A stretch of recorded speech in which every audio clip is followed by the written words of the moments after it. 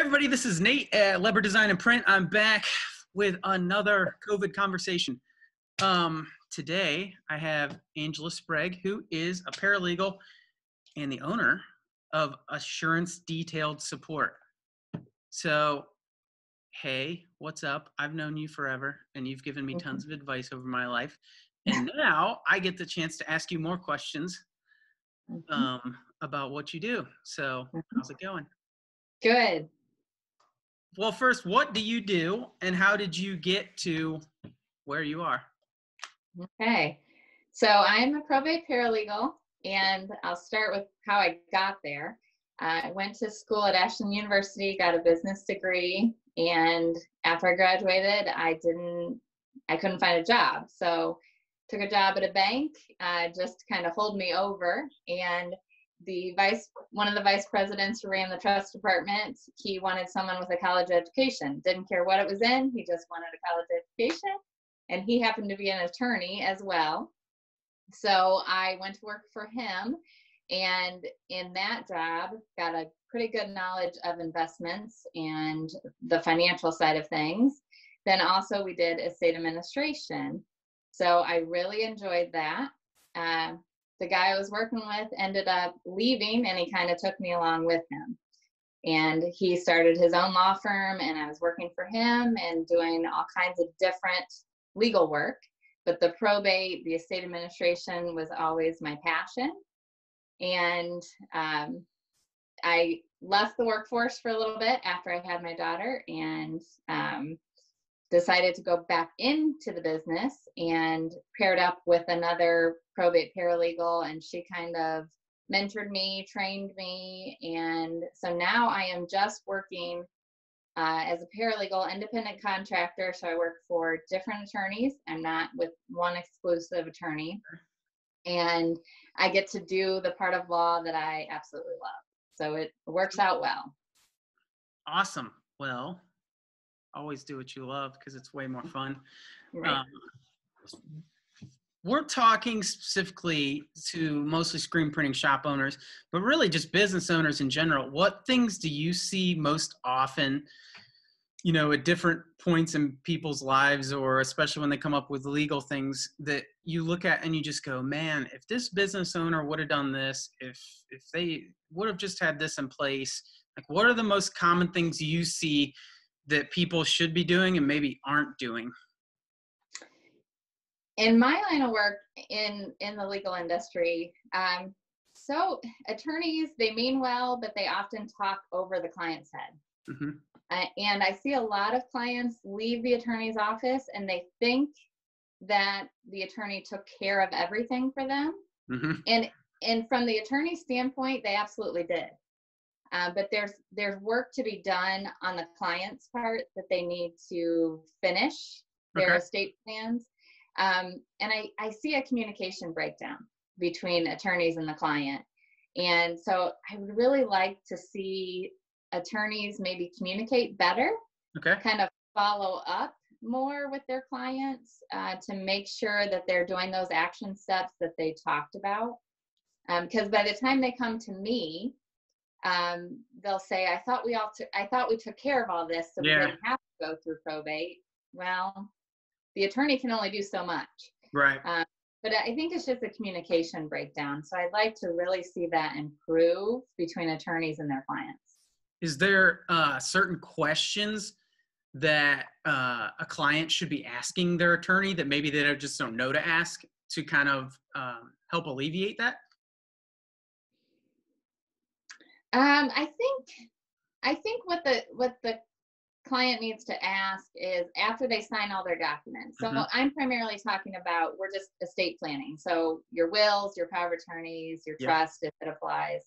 After you sign all that and they give you your nice packet or binder, whatever you get, just ask the attorney, what do I need to do now? Okay. And make sure you're leaving that meeting with a list of action steps, a list of to-dos. And then the burden is really on you as the client to do those, but make sure you're asking the question, what do I need to do now? Okay. No, I think that's I think that's pretty good advice. how many people do you think don't have, when they get to the point in their estate where they need help in closing Mhm. up an estate or whatever, how common is it for people to not have that in order, or, is that common, or should people be working on that more, and maybe where's a good starting point for them? I think it's very common to not have things in order. I see both. I have people that have nothing in order. Mm-hmm. And then I have ones that had almost everything in order, but there's those couple little assets that they forgot about. Mm-hmm. And that's fine. I mean, that's going to happen, and there's ways to deal with that. And that's fine. I really do think that most people they don't like to think about death. And Right. they don't like to deal with that issue. And I think I've just been around it so much. It's a very easy conversation for me. Right. So I think most people don't want to deal with it, so they're not prepared. Okay. But I think every person, regardless of your worth, regardless of your net worth, they need to have a conversation. They need to have a conversation with their family. Here's what you do if something happens to me. Okay. Here's what this is. Even if it's cash buried in the backyard. Yeah. Make sure somebody knows where it is. Okay. So I think some people think, well, I don't have a lot of stuff. It doesn't matter the value. You just need to communicate, because somebody needs to know what to do with it.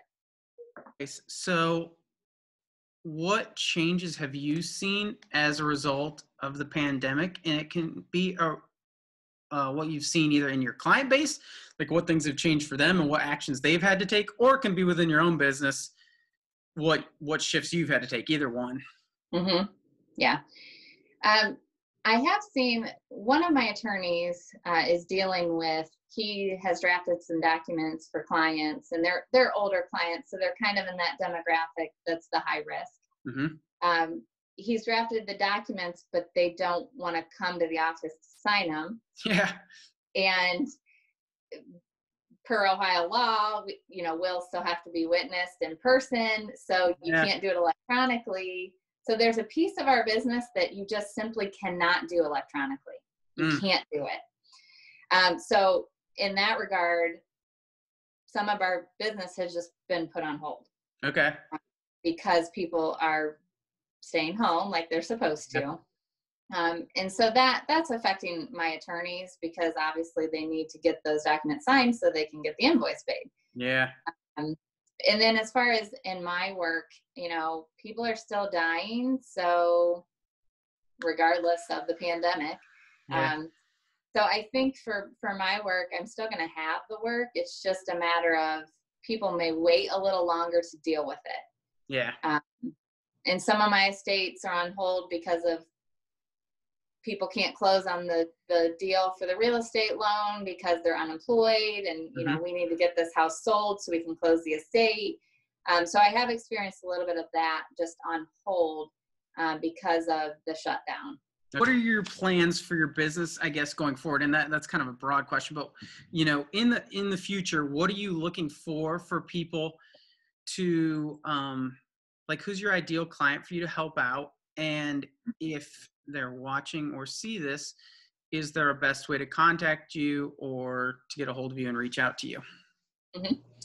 Yeah, so my clients are the attorneys. Mm-hmm. So I'm really looking for those small practices, maybe 1-2 attorneys that the probate industry is so specialized, and so most of those attorneys don't have a staff that knows probate all that well. So it kind of, and it gives the benefit to those smaller firms that they can use me as needed. Mm-hmm. So that's kind of nice. So I'm looking for those smaller firms, 1, 2, 3 attorneys that they don't have full-time probate staff to do their estates. I am looking for an attorney that estate planning is a huge part of their business. Yeah. I don't want to sound like I don't care about other attorneys, but just as an example, if it's a bankruptcy attorney Yeah. and he doesn't do anything with estate planning, estate administration. That's not really in my niche. Okay. So my goal is to build a relationship with the attorney, build their trust, because I'm given a lot of authority, and the attorney needs to trust me. And that's my goal, is to build trust with the attorney. I take care of everything from A to Z with the probate process. And I know a lot. And as long as the attorney is willing to back me up and kind of be hands-on, I take care of a lot behind the scenes, but I do want the attorney to be informed, and I keep him informed. The reason why my business is named Assurance Detailed Support, one, it's my initials, ADS, but I want to give attorneys the assurance that their work is going to be done, Okay. and it's going to be detailed the way they want it detailed, and I'm there to support them. They may not know what forms to do, but I do, and so I want to be there to support them through the probate process and help them serve their client the best they can. Awesome. Awesome. You have great values then. Cool. Yeah, is there a best way for people to reach you, contact you, see you on the interwebs, whatever? But the best way to contact me right now is through email. Okay. And my email address is just angela@myprobatesupport.com. Cool.